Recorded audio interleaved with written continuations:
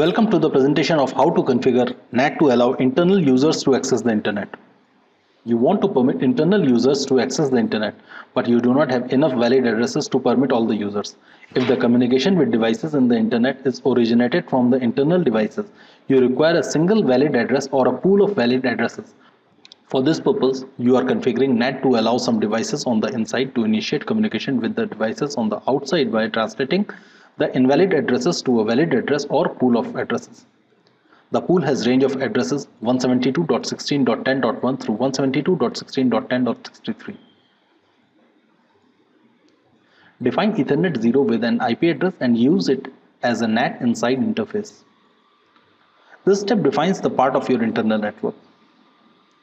Define Ethernet 1 with the IP address and use as a NAT inside interface. This step also defines the part of your internal network for the given scenario because Ethernet is also the part of the inside network. Define serial 0 with an IP address and use it as a NAT outside interface. This step defines the part of your external network to which it is required to connect the internal network.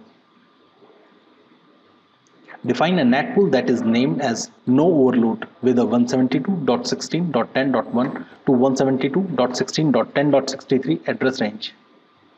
When a NAT pool is configured, it can be used for automatic route injection. Make sure that packets received on the inside interface permitted by access list 5 has the source address translated to an address out of the NAT pool, no overload. This step saves all the changes you have made in the switch startup configuration mode. Access list 5 permits packets with source addresses ranging from 10.10.10.0 via 10.10.10.31 and 10.10.20.0 via 10.10.20.31 on issuing the following command. Thanks for watching the video.